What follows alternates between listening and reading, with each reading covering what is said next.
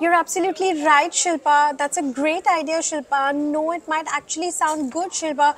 Why does ChatGPT have to agree with me on everything? What's up, Ships? It looks like you're arguing with kindness and you have a problem with ChatGPT's manners.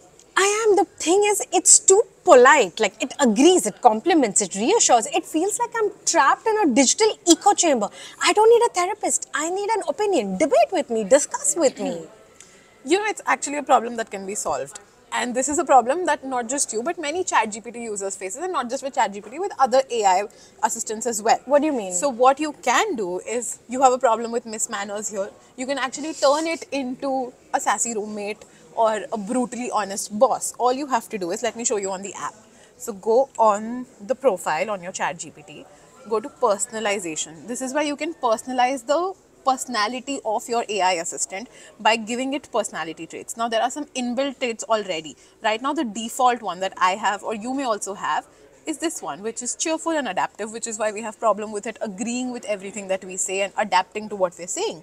If you want a cynic, you can go to that, who will be a little critical, sarcastic. The results will be same. It's just the tone that changes and the persona it adapts. So there's also a robot and a listener and a nerd. But let's say all of this is still not your style, and if you wanted someone who is actually like a straight shooter, or you want someone to give you motivation, so you can just type out the traits that you want. Let's say sassy roommate. Yeah. And make it brutally honest. Yeah, I think that's great. I want someone who's brutally honest with me. Like, I'm telling you strawberries on pizza, tell me no, that's disgusting. Well, what I know is that yes, strawberries don't belong on pizza, but I think you should be careful in what you're wishing for, because you might miss the polite mismanners here. So, but in that case, you can always move back to your original setting or change the setting. But that's one way to make a customization out of your ChatGPT, and that's applicable across AI assistants. So if you also want to learn what other prompts and hacks you can learn through Gen AI, follow for more.